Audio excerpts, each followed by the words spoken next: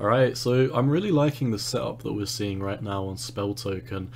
First of all, in the macro term, like I've been saying for a while, I do believe we have bottomed around this region down here. You can see the 4 hourly EMAs flipped along, and this was pretty much your bottoming signal down here. So for Spell Token specifically, this is the first time I'm using momentum indicators, as I believe they'll have much more value than just looking at the RSI and the RSI and the MFI like we normally do. So if we look at what's going on right now, drawing our micro fib from low to high, we had a pretty perfect backtest of the 786, and I said as long as we hold this 786, then I would expect another move to the upside.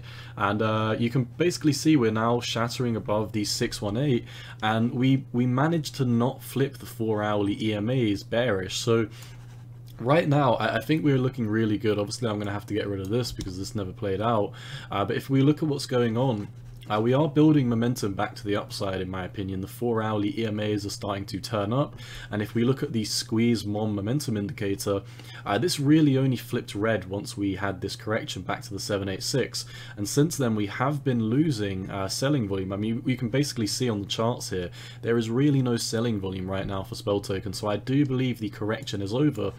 And if we look at the bearish momentum to the downside on the squeeze mom, it is starting to head back up. So I do imagine within the next day or so, we could be seeing another run up for Spell Token, specifically because all the momentum indicators, they're really starting to head up, and we've had a really nice impulse off both the 786. We shattered through this 618 very nicely. I mean, we came up to it here, this was strong resistance, and then on the second try we just completely broke through it, and we're up above the short-term moving average on the EMA.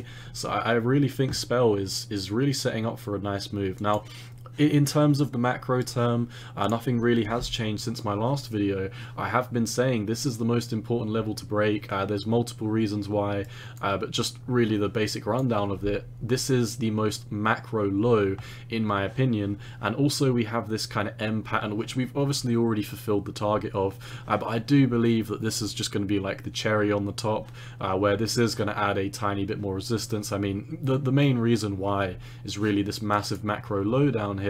You can see we were in a trajectory of a low.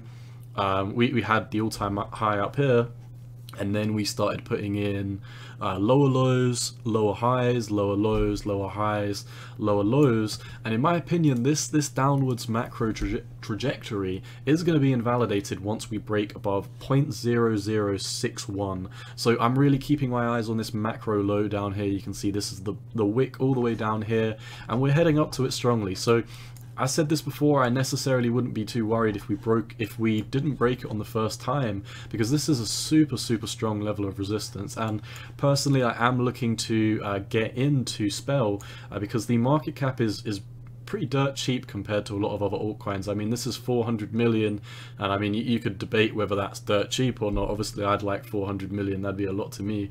But in terms of altcoins that are pretty well known, especially considering Spell is on, you know, a plethora of exchanges, I really don't think this has, I don't know why it's not coming up. Oh, am I searching under indicators? That's why. So if we check out what it's on, I mean, you can see this is on Binance, Coinbase, FTX, Bybit.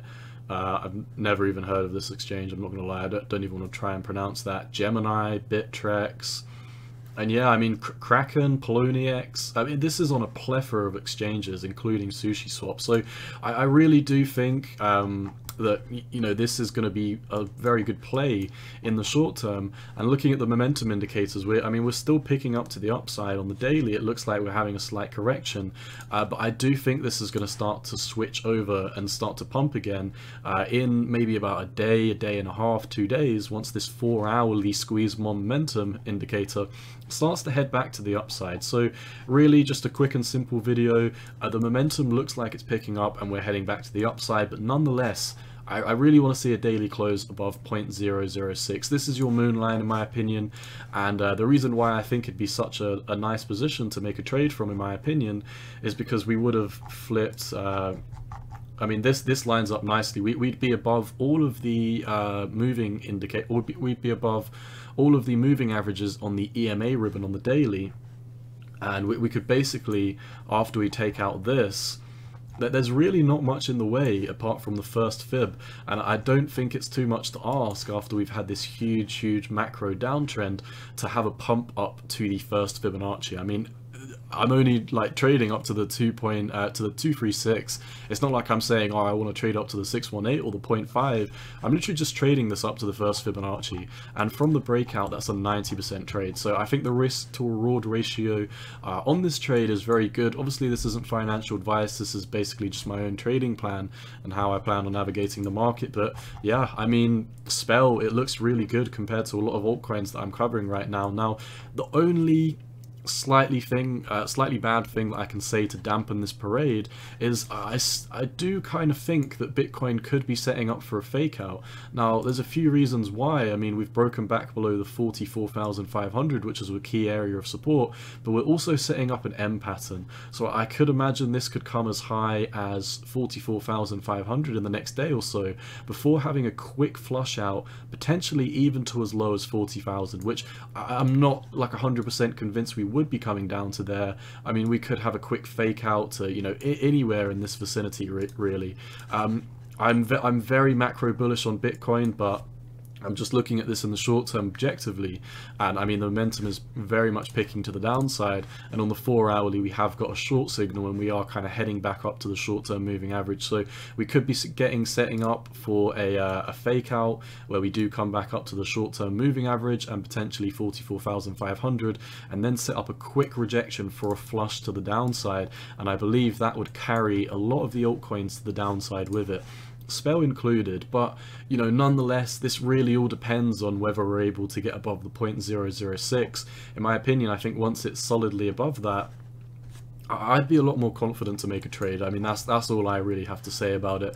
But once again, I mean, even in the short term and the long term, you know, short term specifically on the 4 hourly, I mean, we're heading up above these EMA ribbons, so it looks really good to me. In my opinion, you know, this was really the bottom. We've been perfectly backtesting these EMA ribbons ever since, and you know, I'm not too worried that we kind of wicked below these quickly, because we've done it a few times and then picked up momentum back to the upside. So I really think we're about to have a pump in the next coming days. I would just be slightly cautious. I'd be looking for a daily close above the 6117 before I did enter a trade, and I think we would be, you know, mostly in the clear once we're above there. So that is all I see for Spell Token. Best of luck. Once again, none of this is financial advice, just my opinion on the market, and you've always got to do what's best for you.